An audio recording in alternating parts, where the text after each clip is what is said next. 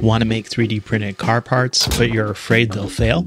So we're going to 3D print and torture test interior, exterior, and even some engine bay parts with different filaments to find out which is the strongest for your next car project. And we're going to be printing all of our parts on a Bamboo X1C, which comes with a full enclosure along with hardened steel parts. This will allow you to print car parts, including carbon and glass reinforced fiber filaments. The setup process is pretty simple, and you can even manage and view your prints wirelessly with a mobile device. Now, one of the most common filaments you're going to run into is PLA, which is starch-based. This makes it super easy to print with and is great for parts around the house or even around the garage, but you're going to want to stay away from PLA for car parts if you don't want your part to end up like this. And we previously printed this vent gauge in another video, and you can see here that the PLA is actually starting to sag after sitting in the sun in our project car. So we're going to try something a bit different. But before we start printing, most filaments should be dried to get rid of any moisture from the factory. We typically use a heated dryer, but you could also heat up the filament in the X1C for a few hours too. And for our first print, we'll be using PETG High Flow, which hangs at the back of the printer, then feeds into the extruder. The printer takes care of the rest and even purges excess filament out the back of the printer automatically. Before you print, make sure you also have proper ventilation. The X1C does include a filter, but it won't catch everything, so we're using our fume extractor for extra protection. Now the printer is running pretty smooth, printing PETG, which is made with similar plastic found in water bottles and can handle up to 150 to 5 degrees Fahrenheit. Once the first few layers are completed, the printer speeds up significantly. All right, so here's our first project car part. This was printed in PETG, and it's a door frame that's going to go into our BMW E30 build. We also printed it in ABS. So here you can see it looks very similar, and we're going to now test the strength between these two filaments. So here's the first one. This is PETG, and it's going to go right in here. Once the door is installed, these little clips will lock the part into place. So here's ABS, and fitment is pretty good. What I'm worried about though are these tabs. Pretty strong. Let's see, how about these? Oh, the ABS just snapped. Okay, so the ABS seems to be a bit more brittle, and that's going to be a problem when we go to install the piece and slide these clips in. If they can just, snap off just like that, it isn't going to work. PETG, on the other hand, seems to be a lot more difficult to break. The biggest difference between PETG though and the ABS filament is ABS can handle a bit more heat. So I am afraid that if the PETG is exposed to sunlight all day, that it could start to deteriorate. But I have one other filament that we can try, which is similar to ABS. So for this next filament, we put on a nice pair of gloves because we're going to be using ABS GF, which uses glass fibers, and we don't want any fibers getting into our skin when we cut the filament. The glass does increase the strength, and temperature resistant goes from 188 to 210 degrees Fahrenheit, and we made sure to dry the filament before printing.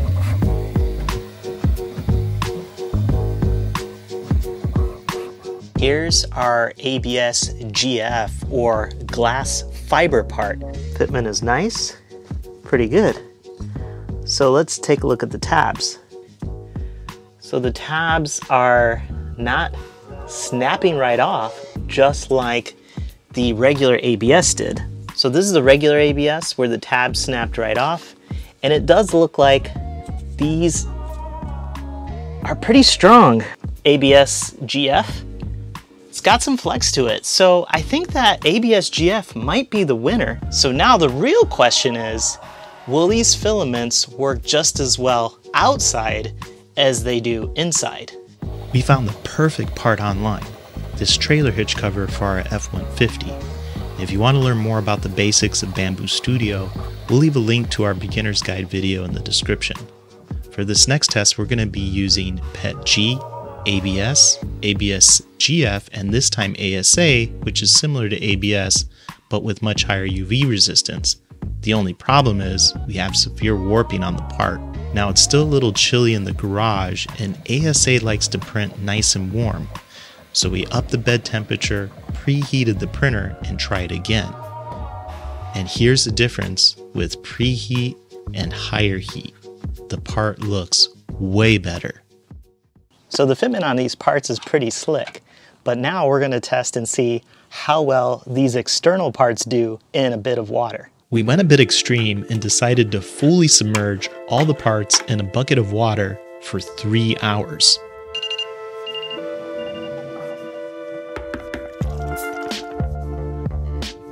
Now we're going to be testing the weakest part on these 3D prints, which is these layer lines here. And we're going to do that by inserting our piece into our hitch and then using a jack to put pressure on this. Now, I know these are only for display. They're not necessarily for function, but it will be interesting to see the strength of each filament after it's been sitting in 3 hours worth of water. So first up is the PETG. Okay, 1, 2, 3, 4, 5, 17, 17, I'm hearing some sort of crack, 18, 19, 20. So let's back it down. All right, so PETG made it to 17 before we started hearing some cracking. Here you can see right here where the stress was being put onto the part. It's still holding together, but my guess is right in there is where you can start to see some of the layer lines starting to stress. So now we're going to go with ABS. 1, 2, 3, 4, 5, 6, 7, 8, 9, 10. We started hearing crack. Oh, 7 or 8 we're hearing cracks with the ABS. Let's just keep on going and see if we can get it to completely fail. 23, 24, 25, 26, 27, 28, 29, 30, 31, 32. Where's 32?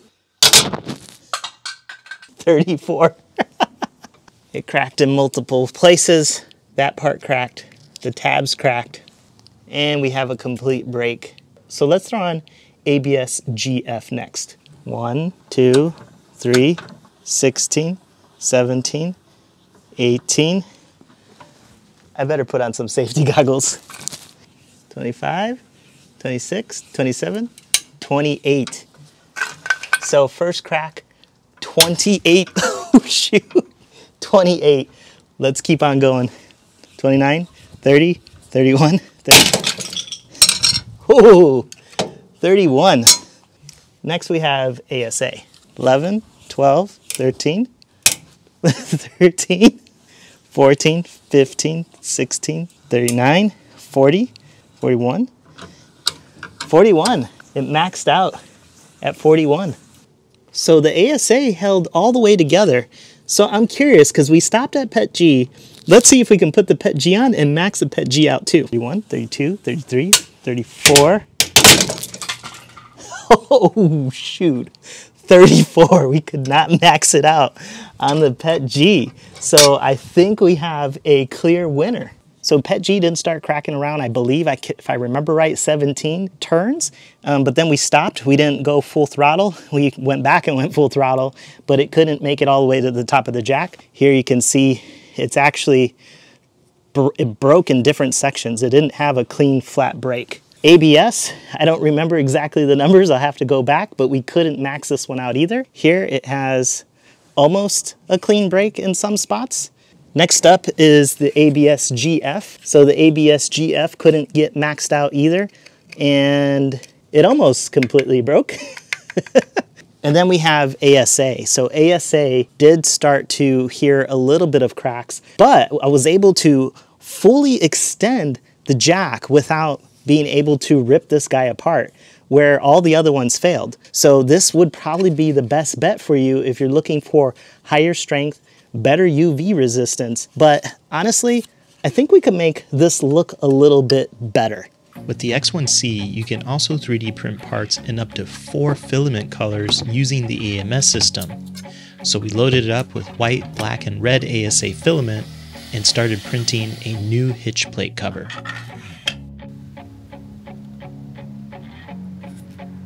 I am so happy with how that came out, and we know with the ASA, it's gonna last. But what if you need a filament to handle even higher heat than on the exterior part? So we made some simple hose clips that we designed in the free version of Sharper 3D that we can 3D print. We're using it on an iPad, which reduces the learning curve. And if you're interested in how to make custom parts using a modeling software, let us know in the comments below. Get rid of that one. We've got PC, which can handle up to 240 degrees. And then we're gonna also install ABS, ABS-GF, ASA, and just for kicks, we'll try PETG too. But then we also are gonna get parts even hotter by touching this part. We made some of these little lovely test clamps, which will fit right onto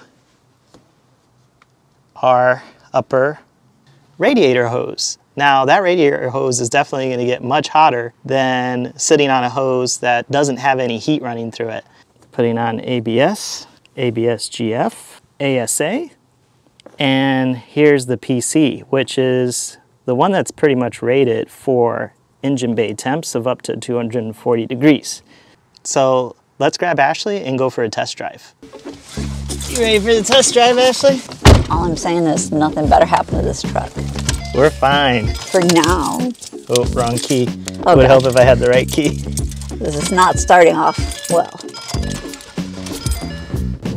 I am a little concerned though. I feel like I'm not sure how some of these filaments might do to the heat.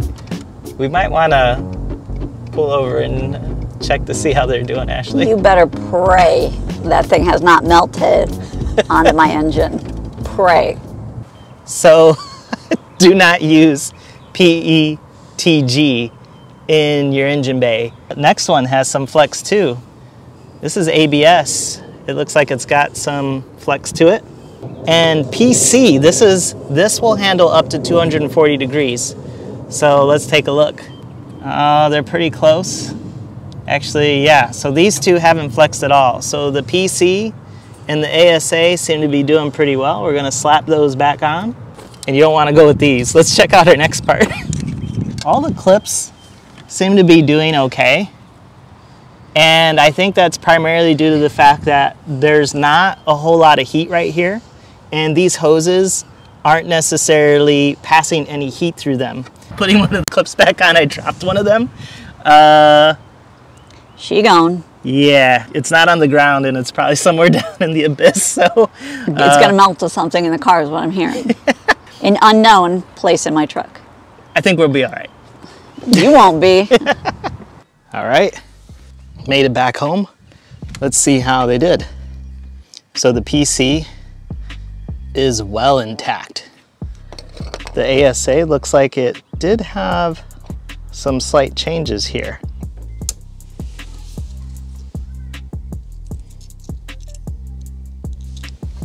So in both cases, for the upper radiator hose test clamp and our hose separator, PC had no warpage at all. Now you may be able to get away with ASA for parts that aren't too hot, or you might even be tempted just to print everything in PC because it is UV resistant and it can hold up against water as well. But I'd say you'd want to choose different filaments based on what you're trying to print. And the reason comes down to cost. So ABS and PETG are around $20 a spool, ASA goes up to $30, and PC doubles up to $40 from PETG and ASA. Now, if you want to start making your own car parts using a 3D scanner, watch this video up next.